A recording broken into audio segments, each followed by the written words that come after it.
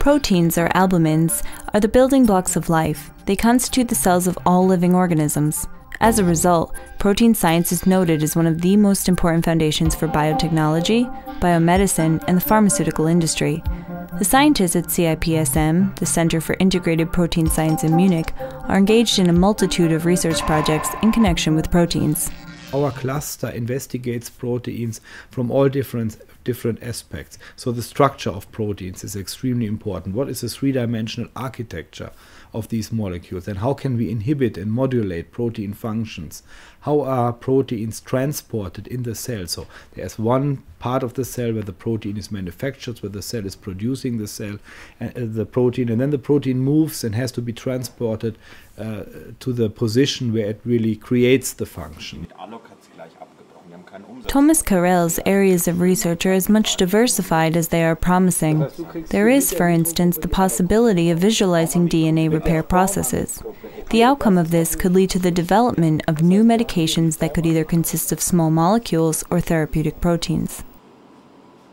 Then the applied aspect is we know all small molecule drugs that we get in order to treat a headache or more serious diseases, for example, cancer. Now in modern times, proteins are more and more exploited as drugs. We know these monoclonal antibodies, this is how they are called, and they are currently blockbusters. They make billions of dollars for some pharmaceutical companies, and what they do is they interact with specific surface proteins or surface structures, for example, specifically on cancer cells, and this allows us to kill these cancer cells highly specifically. Another research group at CIPSM is the team of Karl Peter Hopfner. The group is investigating processes that trigger repair mechanisms as well as the monitoring of DNA in cells. So we want to understand how cells and organisms battle foreign or damaged nucleic acids such as DNA lesions or viral RNA. And our self-mechanisms, our defense mechanisms are important to avoid diseases like cancer diseases or viral infections. Damaged DNA as well as its precursor RNA are the key substances involved in aging processes and in degenerative diseases like Alzheimer's disease and also in cancer.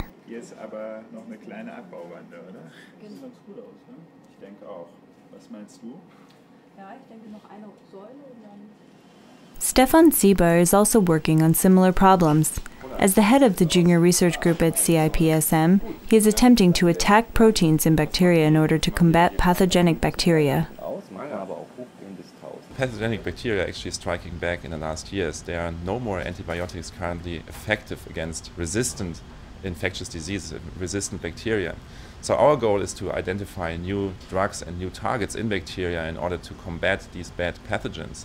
Just as a figure, there are more people right now dying as a result of resistant bacteria in the US than in HIV infections, which really demonstrates how bad this problem is.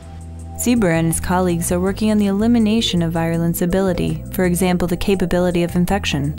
In the case of a successful elimination, the body's own immune defense system will be able to destroy the bacteria so that the patient can recover.